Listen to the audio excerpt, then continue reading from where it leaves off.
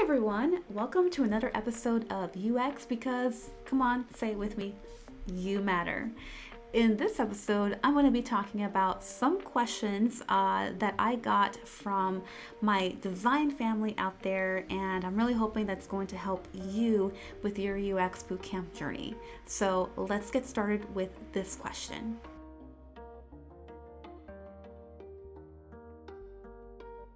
I was wondering if you have any tips or things you would have liked to have known before starting UX Academy. Yes, I do.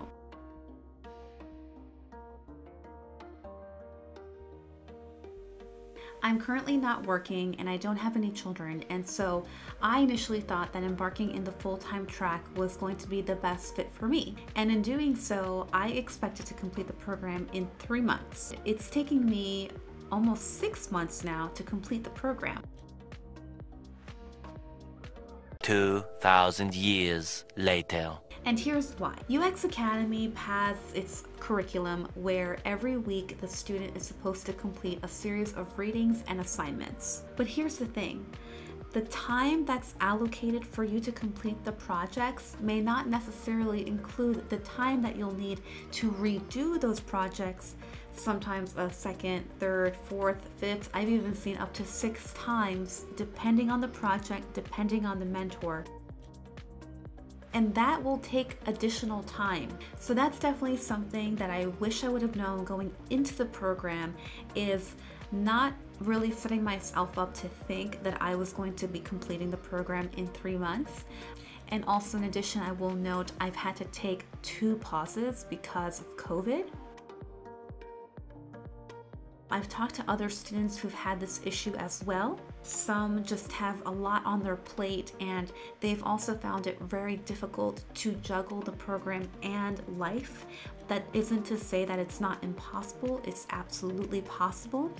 But I will definitely say that you should probably carve out extra time. So if you're a full-time student expecting to do 40 hours of work, I think realistically you're looking at more like 50 hours. And if you're a part-time student looking to do 20 hours of work, honestly, I think you should set aside more like 30, even 35 hours.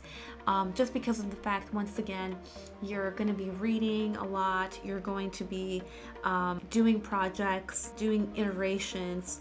You have mentor calls, which is 1 time a week. You also have group crit calls, and so all of those things will take into consideration of your time.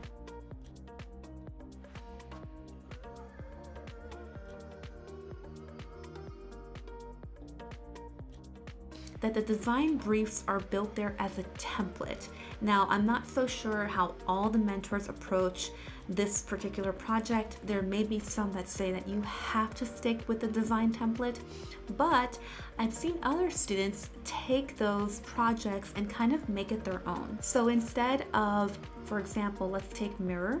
I've seen some students who didn't want the name of the company to be called Mirror, so they created their own name, which meant that they created their own logo and style, and it kind of made it look a little bit different. From an insurance perspective, I've seen some students create insurance for women only. I've seen some where they've created insurance for people with disabilities only. I'm really happy that I had a chance to work on site. Looking back, I wish that I would have done something a little bit different. Maybe it could have been something like teleportation or having a superpower. I don't know, something very creative like that.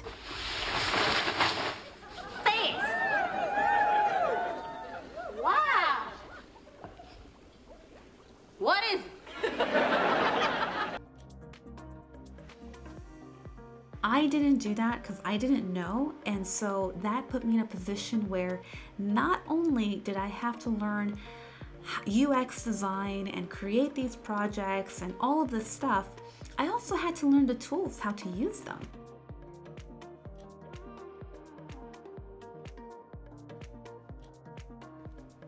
Alright, so get ready for some gem drops over here. DesignLab does offer a variety of courses, one of them being Photoshop. You can also learn Sketch 101. This course was very helpful to me. You'll also be able to learn Figma and Adobe XD with these classes as well. And mind you, they are free. It is a 7-day course that you can take. Every day of the week, they will send you an assignment and tidbits to learn. So this was design courses right there up at the top. His courses tend to be pretty long, so definitely get ready to sit down and just watch those videos. For anyone that's interested in Envision, they also have their own education portal with a large library of resources and videos that you can watch. I did take this when I was learning Envision and I found it to be very helpful. The explainer videos were very easy to learn. The only downside is you will need to create an account, a username, password, and you may need to pay for Envision for the platform, but the resources are still free. Another course that I took was Sketch Master. There are 3 levels of this course.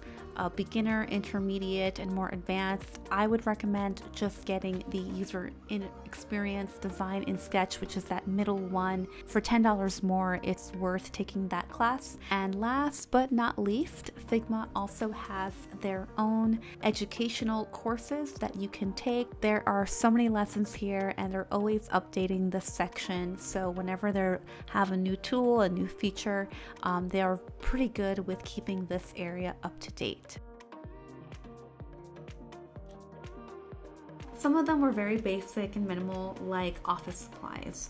My mentor really encouraged me to get Post-its, and I ended up going to Walmart and I got tons of Post-its in varieties of color, because when you're building an affinity map or an empathy map, each color is supposed to represent every user that you interview. And so at one instance, I interviewed 10 people, so I had to go and get more colors for those individual people. I also did go to Target and I got a sketchbook. Now the first sketchbook I got was kind of just pretty cheap version with I just thought, with a simple pen and paper, like I thought was going to be good enough. But I ended up buying a second sketchbook, which was much more professional, and I'm happy to show it right here. This is my sketchbook. Sorry, a coffee stain. And what I like about this is that it's very thick paper. So if you use, I don't know, like colored markers or pens, which I use colored pens, it doesn't really seep through to the next page.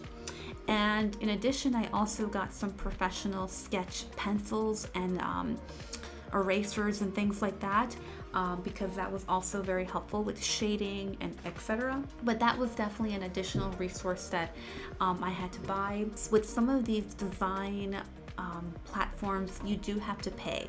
So with Figma, it's free, and that's why I think a lot of students tend to just only use Figma, because it does have a free version, and Figma is great. I love that tool.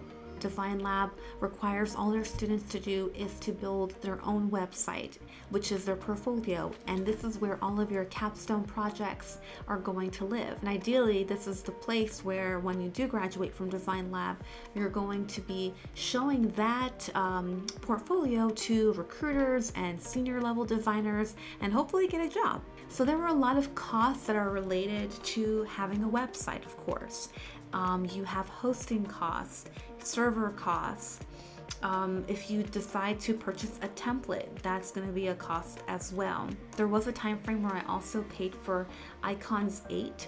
Icons 8 is a website where if you're looking for an icon, whether it be black and white or in color or wherever it may be, you are able to download those icons and then import them directly to your design. And in many cases, this can save you a lot of time while you're designing. So I paid a few months for that, and now I have lots of, they call assets that I can download that are more higher quality, because Icons 8, they do have free icons that you can download, but depending on the size that you need the icon to be, if it's a small icon, then you can get the free version, but if it's going to be a large one, you are better off buying it, because if you take the small icon and you make it larger, then it's going to be super pixelated. And last but not least, I also did get Adobe stock. This is a resource that Adobe has where you can download pictures, different types of fonts, illustrations, vector images, so many things. I'll throw a screenshot as to how much I paid for that. It was definitely well worth it. I used this primarily when I was creating my site prototype because I was able to get some really great high quality images that I couldn't really find on the internet.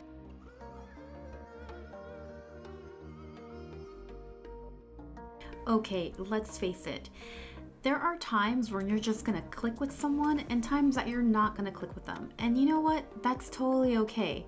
Remember though, no mentor is perfect.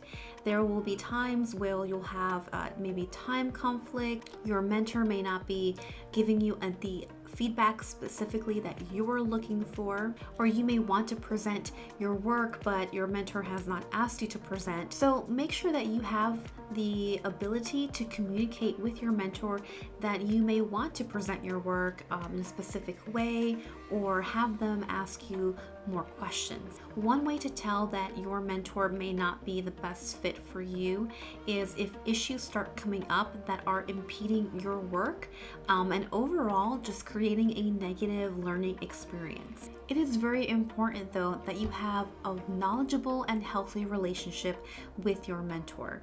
If you feel that there's ever a point that you can't really approach them, you can't ask questions, or they're not really encouraging you to grow or anything like that, definitely let your bootcamp school know and give them the feedback that you feel that they should know in the event that they're having the similar approach with their students. If after by the second or third call you just don't feel like it's working out, I would suggest that you switch mentors earlier than later. You are paying for this course, and so it's crucial that you get the full 60 minutes that DesignLab promises their students that they will get.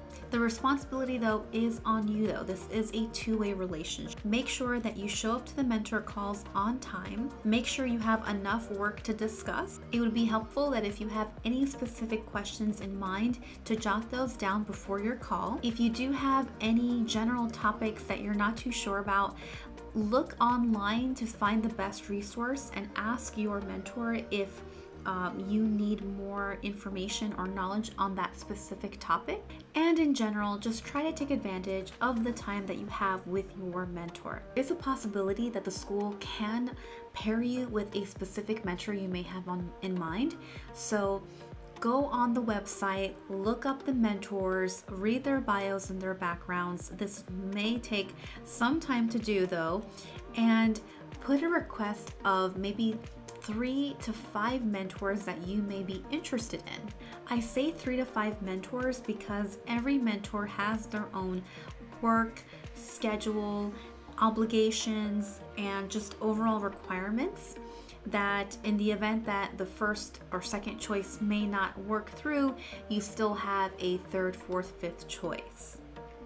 So I really hope that this was helpful. Please let me know in the comments below if you need clarification on any of the questions that I answered today. If you have any particular question, please send me a message on Instagram at ux.because.youmatter, and I'll be sure to make a video and hopefully help you and other people who may be wondering the same thing. I hope you have a wonderful day. I will be over here continuing to sip my coffee, and until next time.